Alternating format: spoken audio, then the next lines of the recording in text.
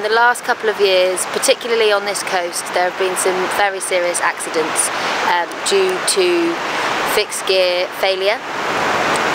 So we're here today at Screeder Point to try an E46A called nose decay. When a lot of this area was developed, they didn't have small gear, so pegs were used to protect a lot of the thinner cracks. So if you're climbing to any degree on sea cliffs, it's inevitable at some point you will come across pegs. Now pegs are not bolts, pegs are blades of metal which are normally knocked into very thin cracks where other protection has not always been available. Now this has changed over the years because with the onset of cabin devices and smaller wires, you now have the opportunity quite often to sort of either back these things or to place other protection where years and years ago there wasn't an option. But there are still routes, and some still new routes, particularly on the Corn coast and on the north coast of Devon and Cornwall, where there isn't any other option, so sometimes these are still used. The issues with them really are the fact that once they're in, they're actually in a salty environment, and the tide's coming in, day day out. I mean, where we are today, this is pretty well almost butted up to the coast path, and the tide comes in here day in, day out, and it soaks everything with seawater. So you tend to find that you'll see these pegs, they'll be sticking out of the rock, well, at all angles quite often, not always in very deeply, but you will see, what looks like a rusty head sticking out, then you're going to clip into it. The issue is, what you see on the outside is not always what you see on the inside.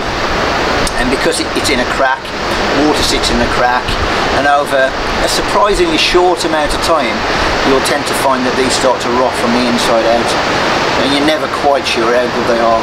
Here's an example. Again, these have come off the Horn coast, so locally, and that is what you're going to see sticking out. And okay, it's rusty, but it looks thick. But actually on the inside, you've got this very narrow blade, and I can just bend it with my finger. So actually, that would not take a fall. You do that a couple of times and away it goes. So don't trust these guys. You need to back them up. If it's a route that you really want to do and it's got a peg, or it says that it's a peg protection in the guidebook, then you have got the option to abseil down and have a look at it. So before we commit to this route, we are going to abseil down and have a look at the peg and see if it's possible to back it up with modern gear.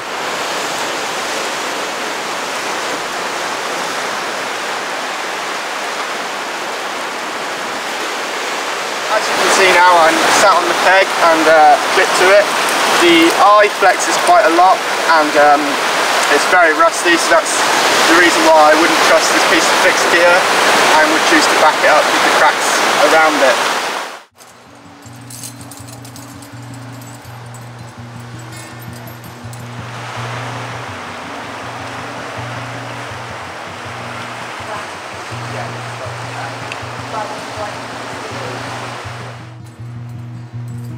There is no protection at the start of the route, so I'm spotting Will as he makes the initial moves at the start of the climb.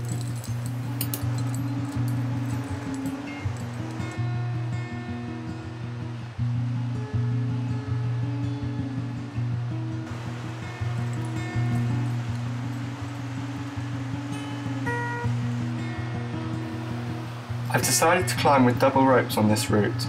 Although the line doesn't wander around much in terms of traversing, there are still advantages in this situation. In the event of a fall, the load on the gear would be shared between both ropes, reducing the risk of a piece failing.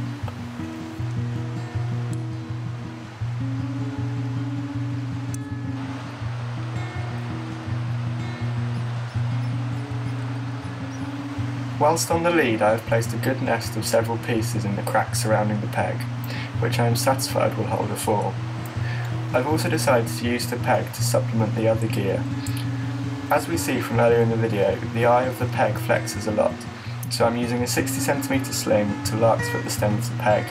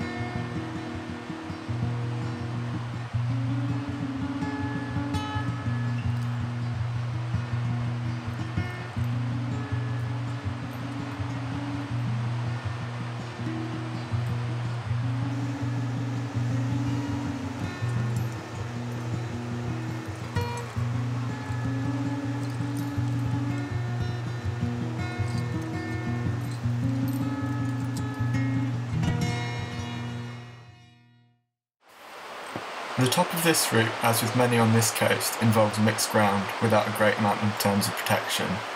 Therefore, I have left an end of the ab rope in place so that I can use this as a hang line.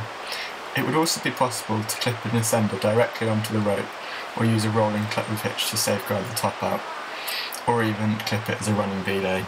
Okay, so we did the route. Glad that we abseiled down to have a look at the peg, as it was in fairly poor condition, but there was plenty of gear to back it up, which meant that we could just go for it, and we got it done. So if you encounter fixed gear on a route, just be mindful of the fact that it's likely to have been there for a really long time and is going to be in poor condition, and just check it and back it up where you can, and be safe.